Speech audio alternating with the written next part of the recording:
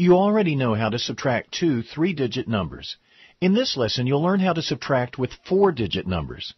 When we subtract two 4-digit numbers, we work the problem exactly the same as when we subtract two 3-digit numbers. For example, 5,093 minus 2,684. Remember, when subtracting, we always start with the ones place. We can't subtract 4 from 3. So take a 1 from the tens.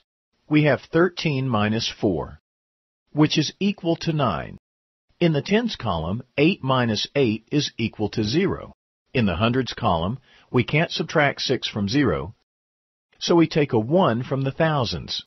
So we now have 10 minus 6, which is equal to 4. In the thousands column, 4 minus 2 is equal to 2. So 5,093 minus 2,684 is equal to 2,409.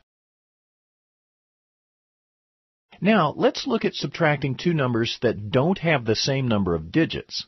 For example, 4,816 minus 235.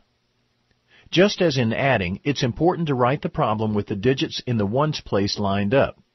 It's especially important to do this for problems like this.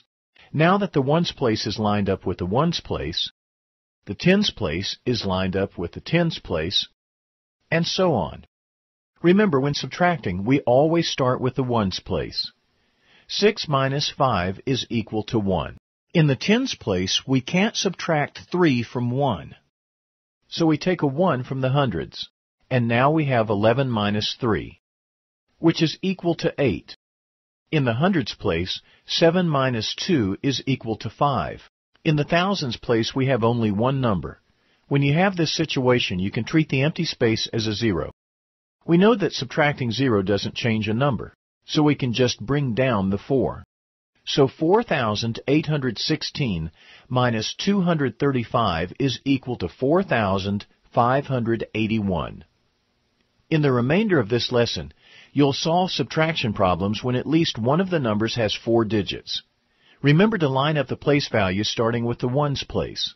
Now, do the rest on your own.